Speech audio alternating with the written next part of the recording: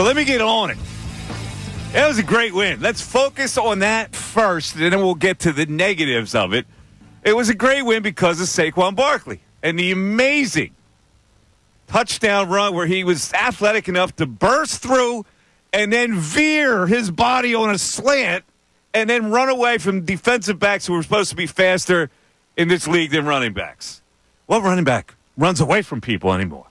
All right, it was a great win because Kellen Moore made a great play call on the tight end crossing route to Dallas Goedert with Jahan Dotson making a strategic pick to block as the Saints blew their coverage and collided with one another in the middle of the field. It was a great win because of Vic Fangio, who shackled this supposedly potent Saints offense, doing it with a 5-man front, changing it up a little bit, and getting monster games from defensive linemen, especially Jalen Carter, but BG has to be cited there. It was a great win because they lost 5 players to injury, including the whole right side of their offensive line. And guys like Tyler Steen and especially Fred Johnson weathered the storm. And it was a great win because they won a game where incompetence was evident. Penalties. 12 men in the huddle. A block punt. 2 more turnovers from the quarterback. Shaky third down play calling, which forced them to go for it a couple of times on 4th down, including a stupid decision not to kick a field goal, put points on the board before the first half. Instead, they went with the fake tush-push, and it was snuffed because Calcaterra can't block. And it was such a great win that I'm going to try to be unaffected by the more ridiculous platitudes offered by the head coach, Nick Sirianni, who after the game cited his kid's T-ball coach as inspiration. So I'm going to throw it to Mr. Football here, Bill Colarulo, because this is a game I can't believe they won, first of all, but they did. And so I can't sit here and first criticize the bad that went on, although there was plenty, because I think Saquon Barkley with that run may have saved the season and the head coach's job. What say you? Well, good morning, Mike. Good morning, Ray. Good morning. It's a victory Monday, so we could start there. I'm with you on the positives. It's a gutsy win. You go on the road. It was a short week coming off of a Monday night. You're playing at a place you haven't won since 2007. You battled a ton of injuries, not only with A.J. Brown before the game, but in the game. You lose your starting right tackle, your starting right guard. You have an entirely different right side of the line. You lose Devontae Smith in that game, Darius Slay. So you got to give them credit for the resiliency to win this football game.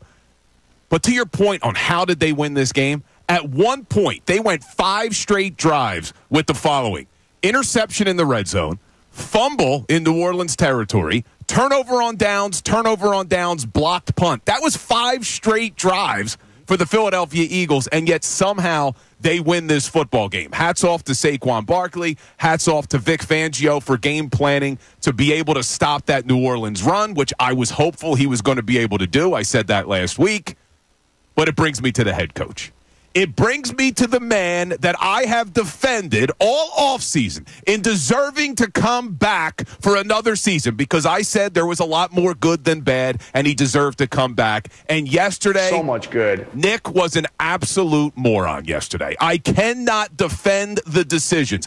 And when a player starts to press, it's hard for them to get out of it. They start doing things on the field that are uncharacteristic. When a coach starts to press, there's really no coming back from that. He is the CEO coach. You've heard me get on Dan Campbell. When you're the CEO coach, you can't make bad decisions that lose football games for your team. When Nick is the CEO coach and he makes stupid decisions, not aggressive, not reckless, just plain stupid, I can't defend him. So Nick Sirianni, they won that game in spite of you, my friend. All right, there are some things I just don't understand. And again, I didn't want to go negative from the start because it was really a good win. And you breathe a sigh of relief, but it was a good win. I mean, they earned it. They really earned the win.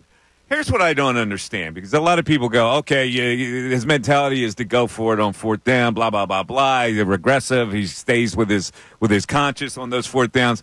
Here's what I do not understand. I don't understand the 3rd down calls, which get it to fourth down. First drive of the second half, 3rd and 6 at the New Orleans 37. 3rd and 6 now. They run Barkley off tackle. I mean, why? Okay, so what they're setting up, trying to get a 4th and 1 so they can push it? Well, what's the guarantee that you're going to get a 4th and 1? It's 3rd and 6. Trust your quarterback. So now that brings you to a 4th and 3, and they go for it there, and Hurts gets sacked because he has to throw the ball at that point. Now, Barkley gets the touchdown to put him ahead. But then later, they try a 60-yard field goal. And I'm thinking, okay, people are all upset because they tried a 60-yard field goal. They had to try a 60-yard field goal there. He's perfectly capable of making that. It's indoors. He's kicked a 61-yarder. But on 3rd and 11, instead of a mindset to get closer, they go with a deep pass to Dotson, which is incomplete. They're at the 42.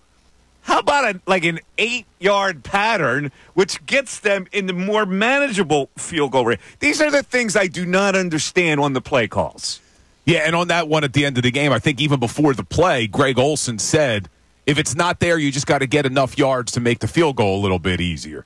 But the reason I didn't like it when you said they had to kick the 60-yard field goal, your defense was playing very good. So you've only given up 6 points to that point. You punt the ball, you pin the Saints deep in their own zone, and you trust your defense. This was a defensive game that the defense was performing very well. But when we go back to the first half, I say a lot there's a difference between being aggressive and being reckless. At the end of the first half, when it's 4th and 1, there's only 14 seconds left in the game. You're on the 15-yard line. The score is 3-0.